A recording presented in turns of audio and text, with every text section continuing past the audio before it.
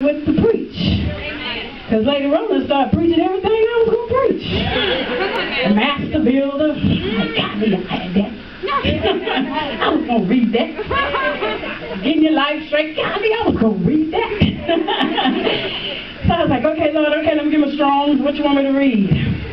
And God took me to Jeremiah, the 18th chapter. So if you all can change, we're talking about women under construction. There's a lot of different constructions. You can construct a building, you can construct a garden, you can construct a lot of things. To break down construction means with structure. Yes, that's right, amen. Putting it together with structure. So anything that's out of structure, you put it together, it's construction. Amen, that's right, amen. Construction. Amen. We think about a building, but I have an uncle who is awesome with gardens. He has a garden on every side of his house. And it takes time, and it takes know-how, it takes an anointing to construct a garden that will grow good food. Good fruit, because I done tried it. It didn't work for me. You can't just go out there and put a hole and put a seed in there and think it's going to grow. You got to have some talent. You got to have some know-how to know exactly how to construct a garden. So we're talking about under construction, and one of the greatest stories or lessons we can learn is from the potter in the potter's house. Amen. Let's go to Jeremiah, the 18th chapter. Amen. Amen. Starting at verse 1. In the King James Version it says, "The word which came to Jeremiah from the Lord, saying, Arise and go down to the potter's house. There I will cause thee to hear my words. Then I went down to the potter's house, and behold, he wrought a work on the wheels. And the vessel that he made of clay was marred," she talks about that, "in the hand of the potter. So he made it again another vessel, and seemed good to the potter to make it. Then the word of the Lord came to me, saying, O house of Israel, cannot I do with you as this potter, saith the Lord? Behold, as the clay is in the potter's hand, so are ye in my hand, O house of Israel." Amen. The God of the blessing to the readers and hearers of his word. But from the way y'all hollering, I think y'all got it. Hallelujah. He said, go to the potter's house. And look at what that potter is doing. Everybody knows, if you don't know, for the kids, because they don't do stuff like that no more. You got the clay, and you have people who take water and clay, which is like mud, and you wet it, and you turn it on his wheel, and you mold it, and you make it, and you fashion it into what you want to fashion it to. Something like this, that vase, made out of clay. Then it's burned, made to be hard. We're getting a lesson here. Get a lesson. So he told Jeremiah to go down to the potter's house. And I want you to take note of what the potter is doing. He said he had a vessel. For the kids say, let's say it's a vase, a vase. And it was broken, it was marred, it had issues. It could have been cracked, he said it was marred. Could have been cracked, could have been chipped. Whatever, it had malfunction about it. So what he did, he made it over. And I used to sing a song called The Broken Vessel. It was one of my favorite songs. And it says, the potter saw a vessel that was broken by the wind and the rain. And he saw it with so much compassion to make it over again. So I was that vessel that no one thought was good. But I cried, Lord, you're the potter, and I am the clay. Make me over again today. My question for you now is, who's building you? She read the scripture in Ephesians 1 and 6. It said the Lord is going to continue to work. But right now, who's building you? God's going to complete it if he started it. But some point in time, some of us got to the point where we say, I can build myself. I can build myself. We get people in here that say, okay, I'm a builder. God, I got you. Thank you. You picked me up out the dirt. I ain't hooking no more. I ain't shacking no more. But I need a man, so let me put this in my building. I think this building needs a man. So we go patch this man on us. And God said, that ain't the one. That ain't going to make your building sturdy. That man you think going to pay your bills ain't. He said, all I need is a man to pay my water, my lights, get my nails done. You got a man for a foundation everywhere. Instead of letting God be God. Stop trying to build yourself. Who's building you? Come on, help us. Women under construction. Come on, help us. It's good to know that God's going to complete the building, but when you going to let him build it? God wants to know. He said, I started the thing, but some point in time you took over. You ain't got no license. You ain't been to school. You don't know what it takes to build no building. So I'm the maker. I'm the master builder. I'm the one who started the project. So can I finish? Or are you going to finish? Who's building you? Who's building you? I say if you're building yourself, you better stop. Just think of that pottery on that potter's wheel. So I said, hold up, wait a minute, potter, wait a minute, hold up. I want a little hook here, and I want a little spout here, and it's trying to make the spout and make the hook, and it come out real jacked up. That's how a lot of us are. We don't have the equipment. We don't have to know how to put a spout here, and a hook here, and a cup holder here, and then we telling God how to fix us. God, if I just do this. Even with the hair, y'all, I say a hair now. I'm only wearing this hair to display it. I don't have to have this hair. But we think we gotta have hair. We gotta have nails. We gotta have pantyhose looking the right way. Can't preach without it. Can't preach looking a certain way. Praise God. There's a lot of churches I can't go into because I'm a woman. So it's a lot of things with issues. A lot of things going on. So what we need to do is let God build a building. And when God builds a building, it don't matter what everybody else say. Not even you. It don't matter. Not even you. You say, God, I think I want a porch. Some people say, I want a big back seat. I done seen people getting injections in the back, walking around looking real retarded. Got a bit too much back there. Some of them want a little more in the front. About to fall over. They put a little bit too much in. But they trying to build a building. Then they forget the inside. Let me tell you a story my mother shared with me. That was this rich man who hired this guy to build a house. Well, the guy decided, oh, I'm going to keep the money and I'm going to put whatever material I want in it. So he got the cheapest wood, the cheapest sheetrock. He got the cheapest bricks. It looked beautiful on the outside, but it was made of all cheap stuff. And you know what the man did? He said, you know what? He said, I like you so much, I was getting you to build that house for you. You can have it. Can you imagine how sick that man was? If only he knew. He'd been putting the best brick in there.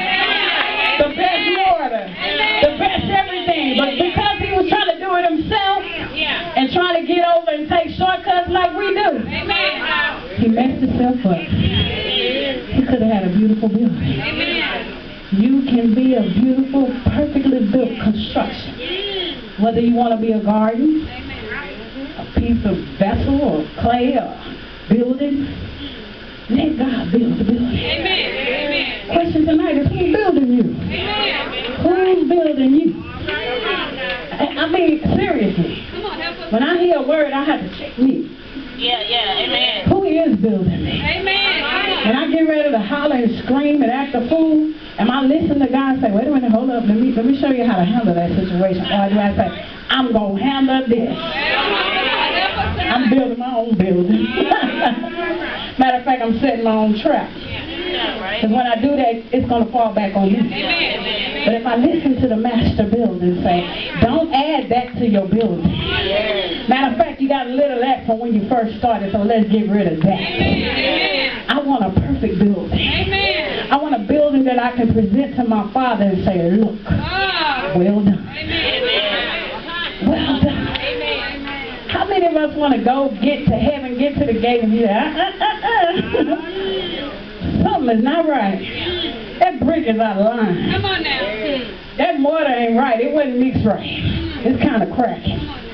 How many of us can decide tonight that we're going to let God build a building?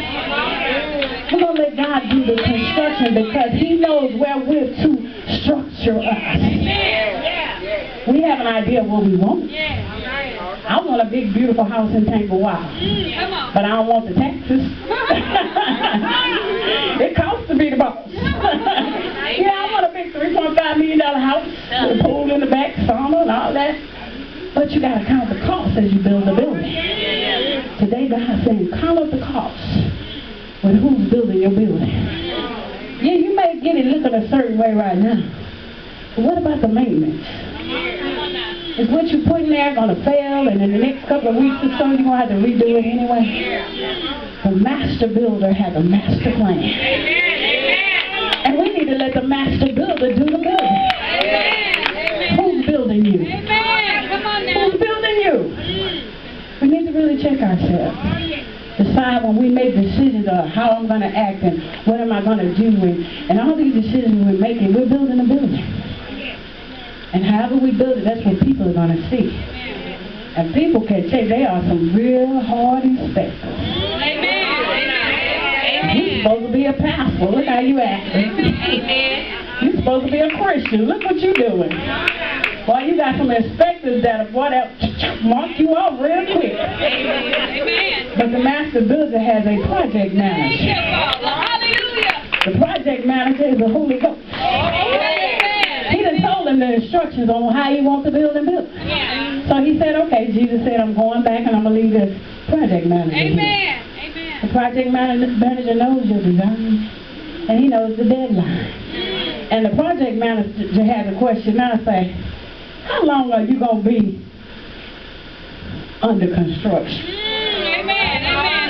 The devil was busy. I was trying to print up all this stuff. My printer wouldn't work. They say, I'm under construction. Girl, why you still going out clubbing and doing the things you do? Because I'm under construction, girl. How long you going to be under construction? The project manager got a deadline to finish this building. Stop putting up your sign saying, under construction. Under construction is just an excuse. Why you still doing what you do? Because I'm under construction. The devil is a lie. You shouldn't be doing the same thing you was doing when you first got saved. You shouldn't still be looking the same way you looked when you first got saved. Baby, when is the deadline for the building to be up and ready? That's good. When are you not going to be under construction? I cussed that girl out. Why you do that, sister? Because I'm under construction. How long you going to use that excuse? I'm under construction. God's still working on me. You 80 years old and God's still working on you? God say, how long are you going to be under construction? The devil is a lie. Put your sign down and say, God, show me your glory. Less of me and more of you is what I need. I need your glory. I need your power. I know I'm not right. And I know after all these years, I ought to be built a little better building than what's been going on right now. My building, they used to sing a song, say, there's a leak in this old building and my soul has got to move. Soul has got to move. Where your soul going to? When you leave the body, where you going? Well, the Bible tells me one or two places. To be absent in the body is to be present with the Lord if you say. But if you're not, come on now. So we need to get the building right. Some of us should be in a position where the building is up and we just doing maintenance. You shouldn't still be building the building. If I was the master builder and I done told you I wanted this building built on June 10th, 1990 and it's 2013, I'll be like, baby, I'm finna fire you. Because I gave you a project deadline. Yes, God is working on us, but you got to do your part. When the project manager tells the builders and the cement people and the sheetrock people what to do, they do it. But we at a point where we saying, I need to do this, I want this. You keep changing the plan, changing the design, and it never gets finished. It never gets finished. God wants to know, when you going to stop being under construction and let him finish your building? Philippians 1:6 says, he that began a good work in you is going to complete it, right? Yes, confident, he's going to complete it. But the question is, who's building you? And how long are you going to be under construction? Stop making excuses. Excuses are time out for excuses.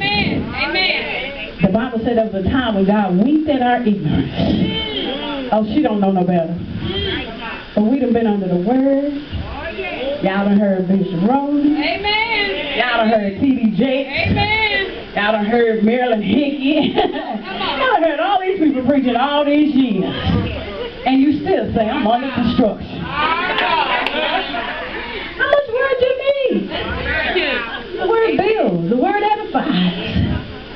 God supplies all your needs. You run out of wood, ask God. You run out of word, ask God. But it's time out for being under construction. Of your construction. That's right. Your construction. And let God build a building. Let God build a building. And I already heard the word. I'm going to preach it and hit it and quit it. I ain't got to show out and go preach a long word after the first lady done already preached. She already gave you a word. I'm just putting some cream on the top of it. A little bit of cream and a little cherry on top. Do y'all get it? How long you going to be under construction? Who's building you? That's making it take so long. Who's building you? God said he's going to complete you so you can help complete somebody else. He said when thou art converted, strengthen the brother. So your building needs to get finished so you can help somebody else. But if you're always making excuses and telling folks I'm under construction, I get so sick of seeing Christians that I can't tell them from the world. I get sick of me sometimes. I can't tell me from the world when I get frustrated and upset. And I just tell the truth. When the children get on your nerves, when people driving down the street and jump in front of you, who do you look like? When you get ready to throw that finger up there and you have to, ooh, Jesus. I heard another story. The lady was flying down the street. I know y'all done heard this story. Man jumped in front of her. She was cussing and throwing her finger and doing everything else. The police stopped her and took her to jail. And he went and she said, why are you bringing me to jail? He said, well, I saw all them stickers on your car saying, going on my way with Jesus, loving the Lord and everything. He said, I just knew somebody stole that car.